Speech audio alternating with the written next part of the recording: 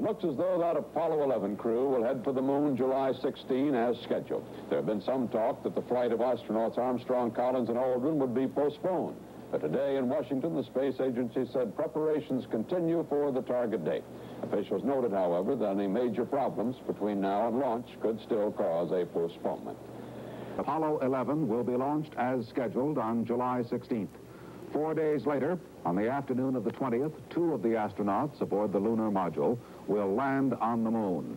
Early the next morning, on July 21st, 1969, man will actually set foot on the moon. Today's decision to go as scheduled put an end to speculation that there might have to be a month's postponement. The command module for the Apollo flights are manufactured by North American Rockwell at Downey, California. From there, ABC science editor Jules Bergman reports. It's a go for a July 16th blast-off for a lunar landing. A go made possible by the flawless performance of Apollo 10 around the moon. But the space agency is on the tightest schedule it's ever had, a schedule so tight that almost anything going wrong will force a delay into August or September. The Saturn V, Apollo spacecraft, and lunar bug are ready at pad 39, ready so far. But much intensive checkout remains, and small bugs have left only 4 days of makeup time for problems. The biggest problem is crew training, the intensive simulation that Neil Armstrong, Buzz Aldrin, and Mike Collins have left to do. They've been working 6 days a week, 12 hours a day, and they're tired but feel they can make it. Why the sweat? Why not slip a month to August? The space agency feels its men are keyed up, and a postponement might lower morale.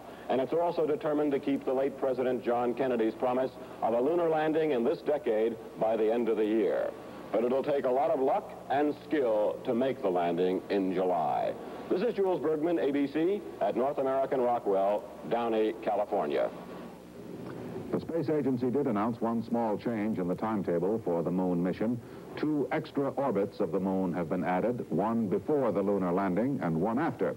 The first for improved communications at the historic moment of landing, and the second for decontamination purposes. Apollo 11 astronauts Neil Armstrong, Edwin Aldrin Jr., and Michael Collins today received a go-ahead from the space agency to try for a July 16th launch.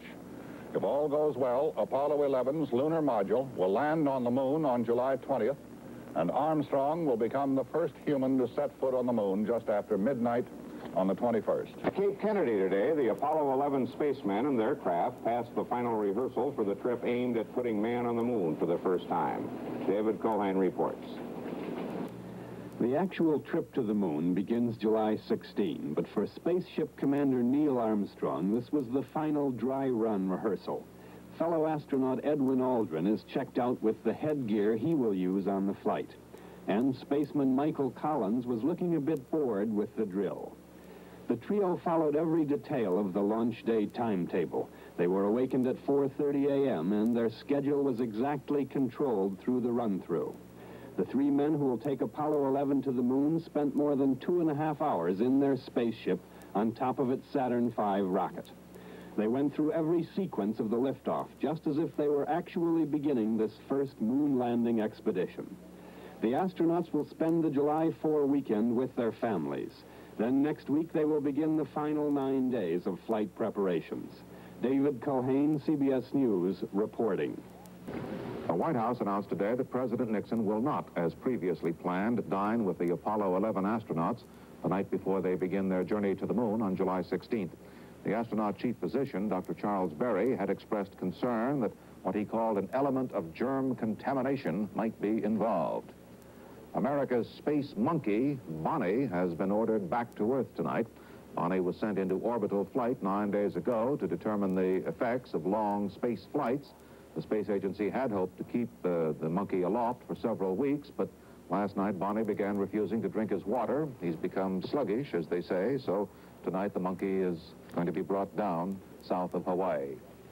President Nixon Day canceled plans to eat with the Apollo 11 astronauts the night before they leave for the moon. Space officials don't want to expose them to any germs, not even the president's. The astronauts returned to Cape Kennedy after a weekend with their families in Houston and began their final week of training for the moon mission. Bonnie, a monkey sent into space 8 days ago to determine the effect of long flights, will be brought down tonight. space officials decided to end the 30-day mission when the monkey became sluggish and unresponsive. Bonnie, the space monkey lifted into orbit 8 days ago, was ordered brought back to Earth tonight because space officials are worried about his health. He seemed sluggish and was not drinking his water. The monkey was supposed to remain in space for 30 days to test how long flights affect the body.